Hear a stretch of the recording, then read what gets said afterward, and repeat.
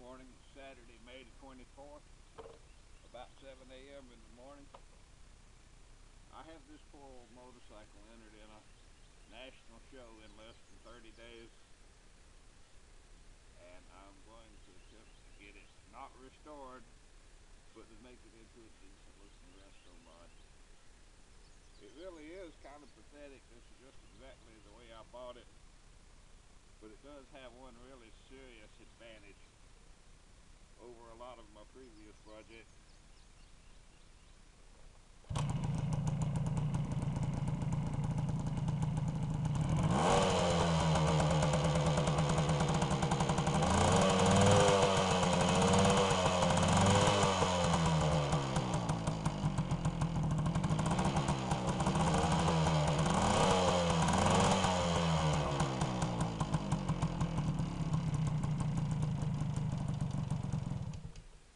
Because it runs really well, despite being as beat up and ugly as it is.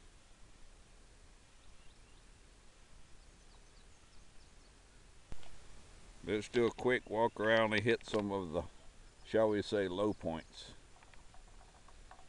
We'll start with this very buggered up repair done to the rear brake lever by a previous owner.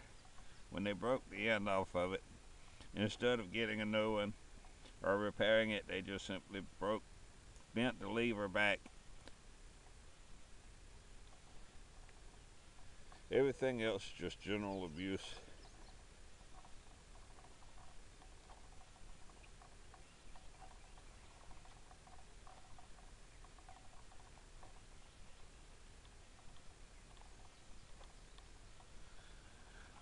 Got a little two-stroke oil leak here somewhere.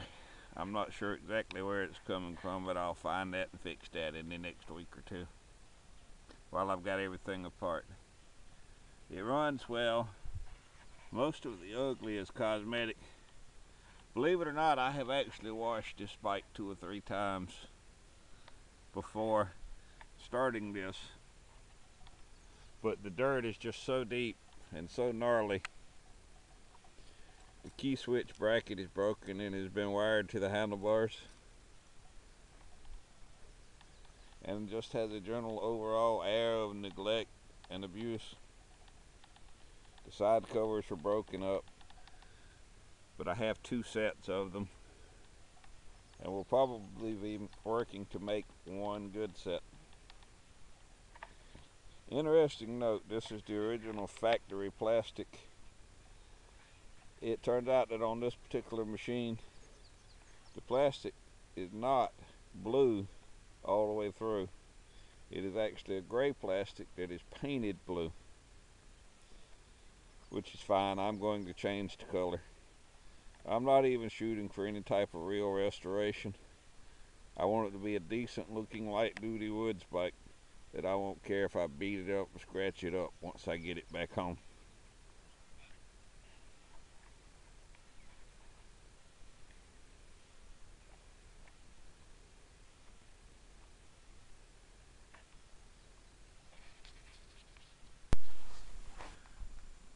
Got it up on the table now. My normal motorcycle lift is occupied with a long-term project. We're about to get started pulling off the cosmetics, pull off the seat, tanks, fenders, headlight shroud. Then the next step will be to pull out the oil tank, the airbox, the engine, and then we'll take the wheels and the front forks and suspension apart.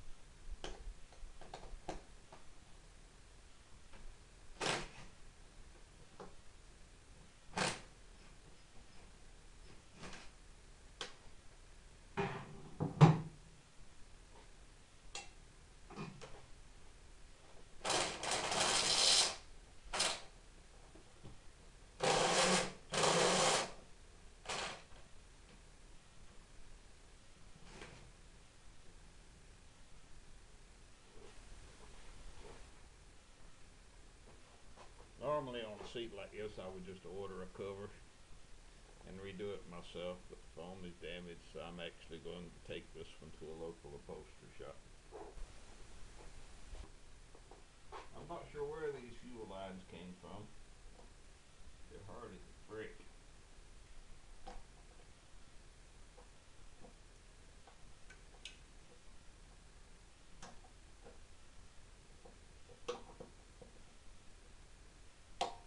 Besides, I do have a new petcock on it anyway to replace the one that's on it because it's stuck.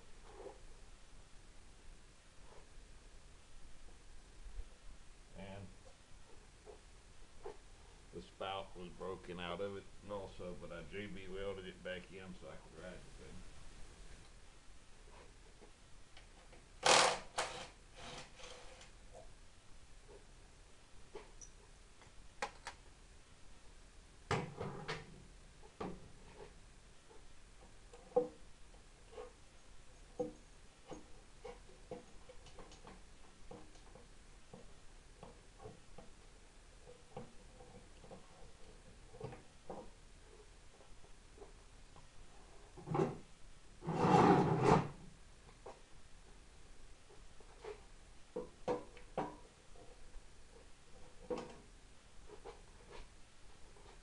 That's nasty.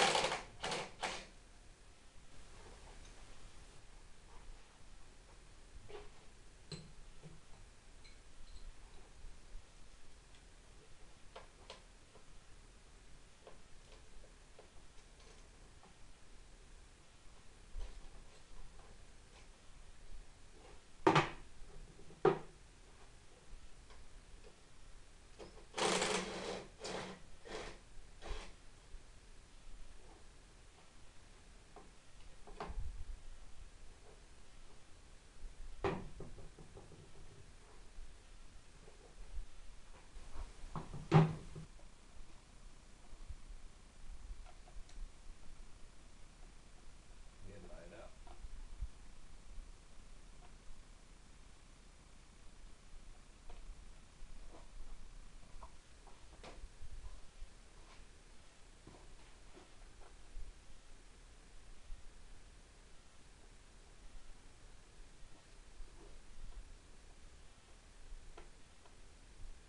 I actually have a new headlight bucket. The headlight trim ring to replace this one, which is cracked and broken.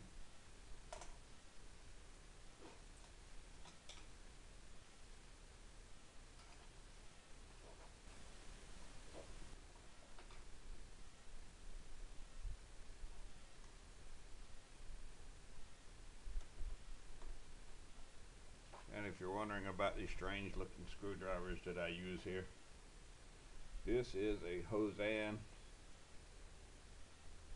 Japanese industrial standard screwdriver. It's different from a Phillips. These bikes do not use Phillips screws, they use JIS screws. These are available in my web store at motocycle.com. And if you're working on an old Japanese motorcycle, you really should have a set. They're also available, several brands available from Vessel and a couple of others. So if you don't have a set and you're working on old rice grinders, you need to get a set.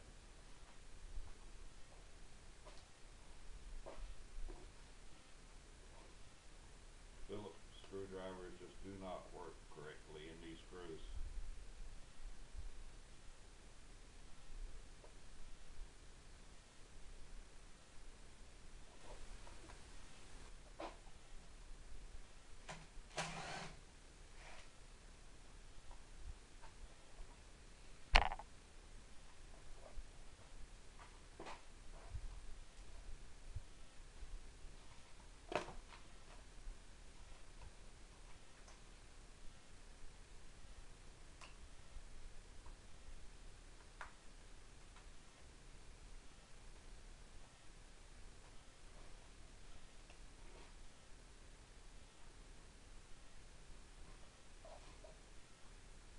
Here's a little part that gets very interesting, and I'm going to get a close-up of this. mainly so I will remember it. You notice the wiring harness comes from the bottom, comes up through the bracket, and then back into the instrument panel. I'm going to unplug all of that now and set it out the way.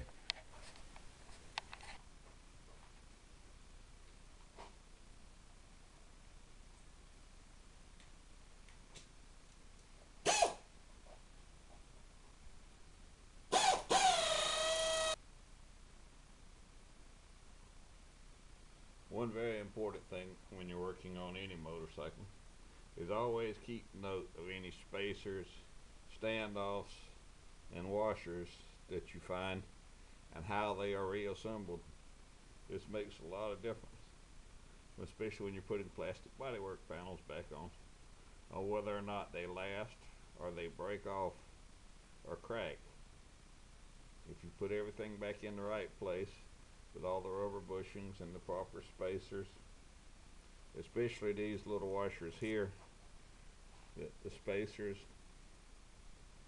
that are match the thickness of your plastic panel, your plastic panels will last much longer. Now it's time to start removing the exhaust system. We'll start with this spring that is on the front of the head pipe attached to one of the fins of the head, using either a pair of bent pliers or a spring hook tool. Remove the spring from the head pipe and from the head. I think I'll drop this in some rust remover. Next step is to remove the flange bolts.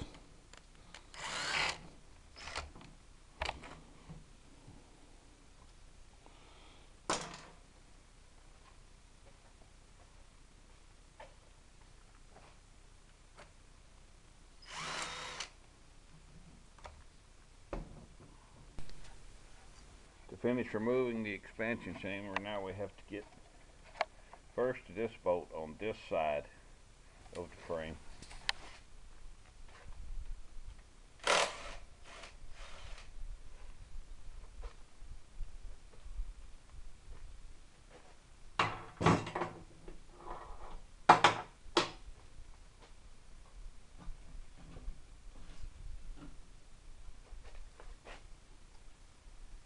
And that takes care of getting that off.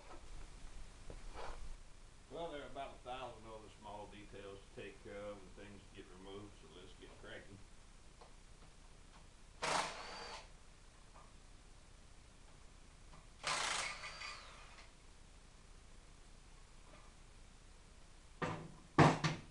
Like a battery box.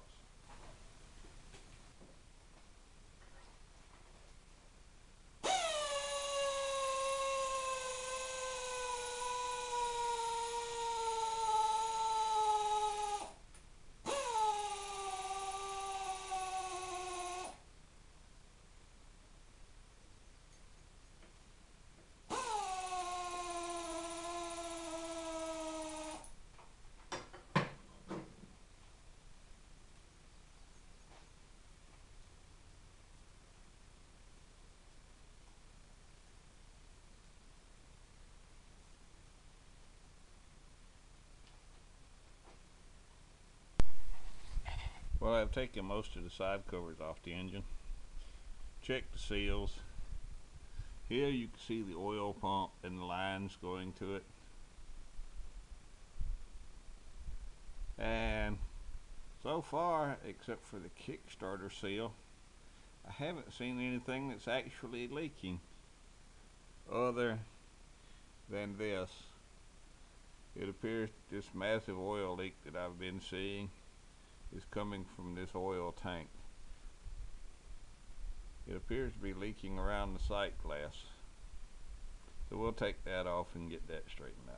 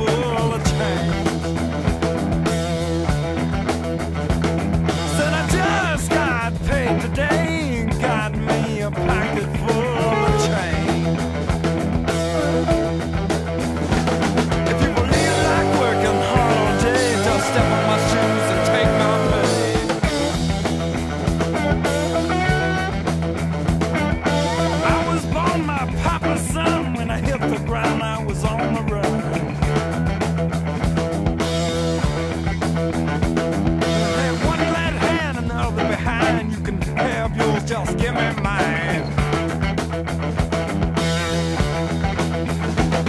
When the hound dog bark in the back of the night, stick my hand in my pocket, everything's alright.